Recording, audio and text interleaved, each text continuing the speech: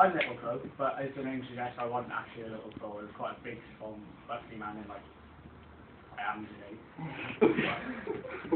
Before that, I was like moving about and having fun, and then the white men came and stuck me on this reservation in Oklahoma, I think. Not too sure, but they stuck me on this place, and I was like, oh, okay, just give us food, we'll be fine near my campaign soon and all that. And they went, oh yeah, we will. And then they stopped giving us credit for food. And then all of a sudden they released all these hook wounds on us, and they started to eat all our cops. And I got really angry, and my people were starving, so I asked the Indians, and I was like, oh, come on guys, like, feed us, give us our money back, feed me. And they were like, oh, no, so I thought, screw this. I assembled an army. 2,000 warriors, so I thought, right, we'll attack them. We attacked their little patch at the end of our reservation, killed 5 of them. With 2,000 people? With 2,000 people. Cool. And then, I was like, oh, right, what we'll do, we've killed them, we've made our point, they'll bring no people and they'll give us our food. But my young warriors, being officers they were, went off on one and attacked local settlers and killed 700 just for sheer enjoyment of it. Which led them to be arrested, and 2,000 tried and 36 and the rest were freed back to me, and I kind of gave them a white collar game when they got back to my village.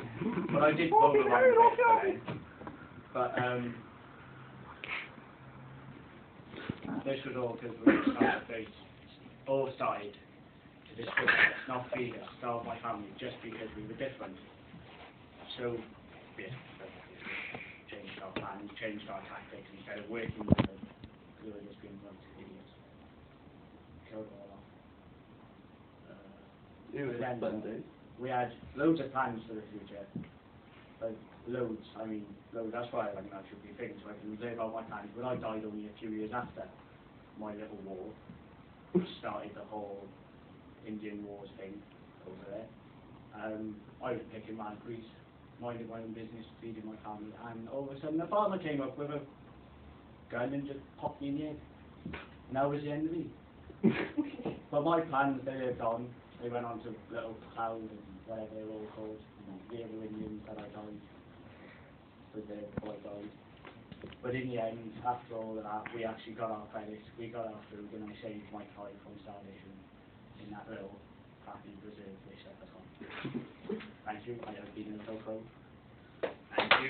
How about you? You're quite crow-like, really, don't you? With the hair and the top. That's what I was going for.